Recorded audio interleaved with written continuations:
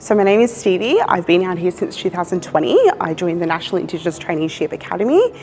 I got a Cert 3 certificate in hospitality, doing front office work, and now I'm currently starting a new position at the Goka Gallery.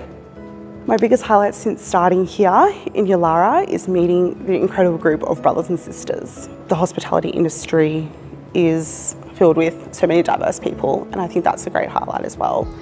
So I'm originally from Orange, New South Wales. The Indigenous culture here, it's much more rich and practice. Whether the country back home, we've kind of lost that. So I think it's really inspiring to come here, just learn and be able to understand the culture here. To find friends here, it was not hard at all. We all just kind of click. This place brings, it's very easy to come together as a community. I love going to the Res Club, just having a drink and a catch up with a few of the friends. So that's also good. So saving money out here is pretty easy because it's quite remote. So saving money is a big bonus out here. I've saved quite a lot, so I'm excited to go home and spend some good money. If you're thinking about coming out here, I think it's a great opportunity.